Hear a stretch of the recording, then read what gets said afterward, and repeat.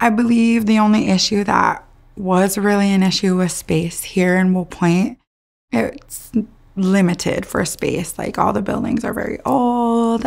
Space wasn't really available. So it was, okay, now that I want to, open a commercial space, where? And you can sublease. That is definitely an option through our company. But I wanted to create a commercial space so I can do fit camps and do more events like the youth dances we do in the club. But I believe it was by the grace of God that we did find our space here, because here in Will Point, it is a struggle. I'm not sure about Poplar. That wasn't a place that I looked right away. But in this area, finding rental space and commercial space is a bit of a challenge. Housing in general is a challenge here.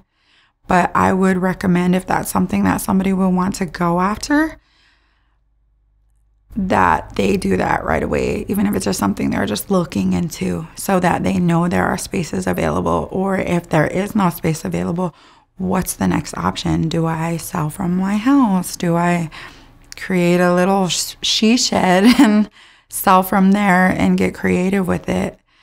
There are different guidelines for those type of businesses with my company, but everything's figure outable for sure. Everything is no problem. That's the motto and the philosophy of my company.